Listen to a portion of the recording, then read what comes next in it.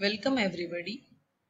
In this video, we will get introduced to hardware description language known as VHDL.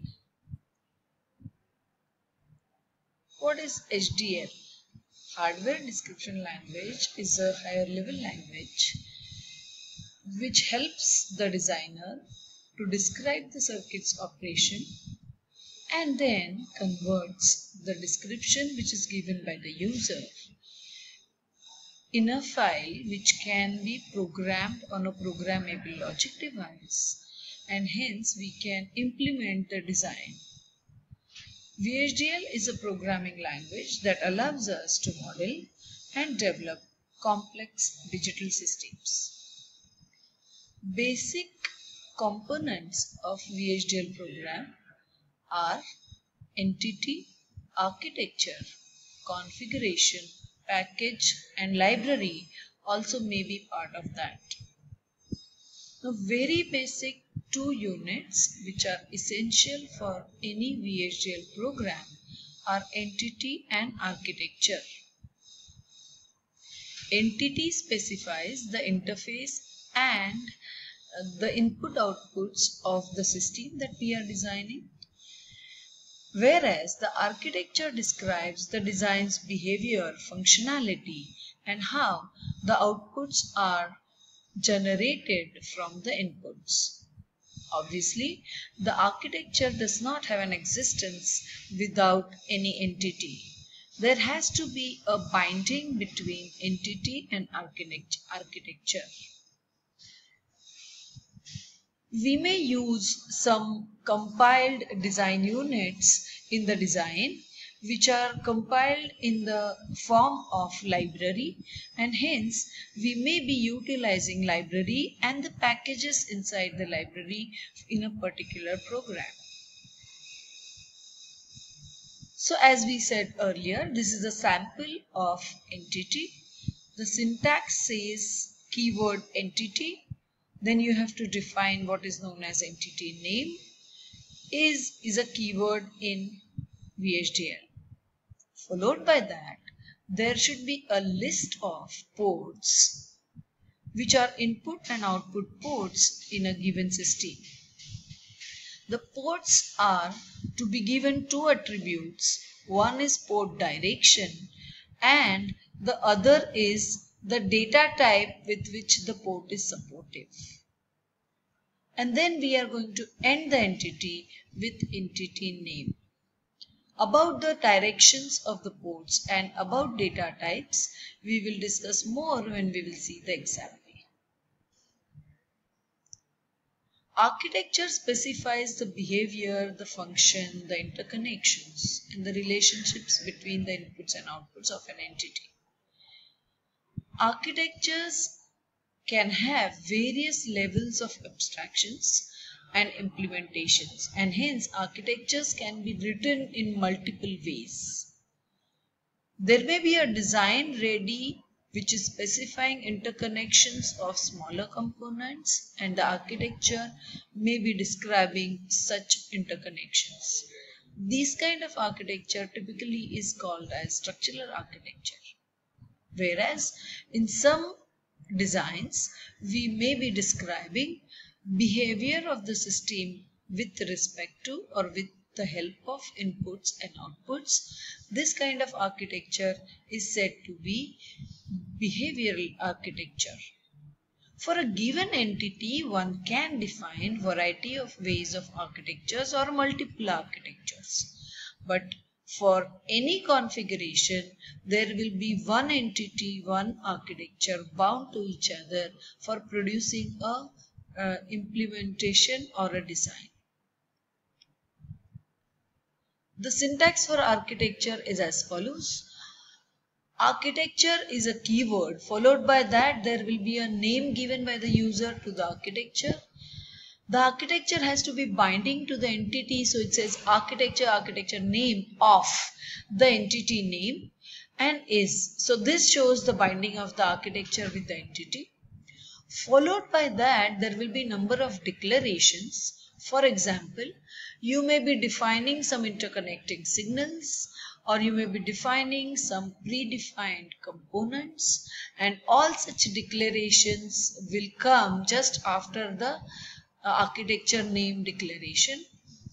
This begin is actually for the beginning of the architecture, and inside the architecture you would be writing number of VHDL statements, which are essentially concurrent statements. And after you write all the statements in the architecture describing the design, we would end the architecture by end architecture name.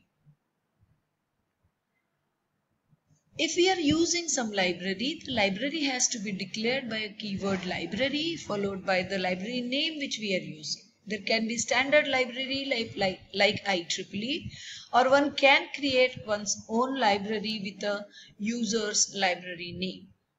If we are using a package within a particular library, then we have to declare it by a statement use. You have to specify the library name dot the package name dot the parts inside the package followed by a semicolon. Every VHDL statement ends with a semicolon. The example of the library is as library IEEE is a standard IEEE library available for VHDL, and we are using IEEE dot standard logic 1164.all package, in which standard logic type of data is defined.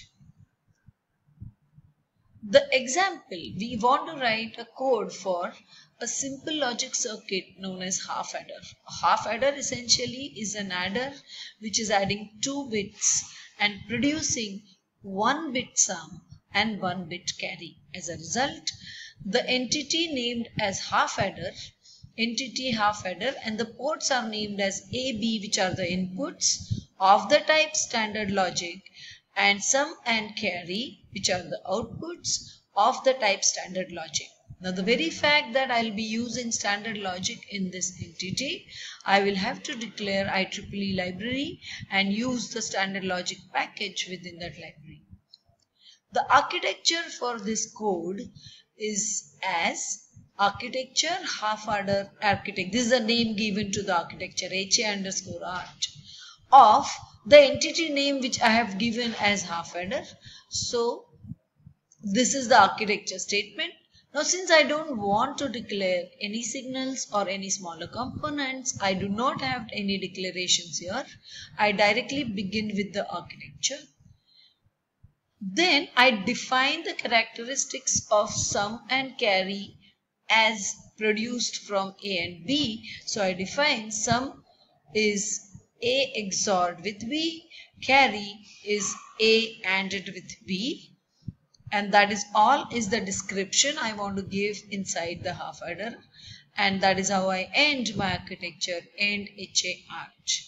So there are many things which we have seen separately or differently specified here in this program.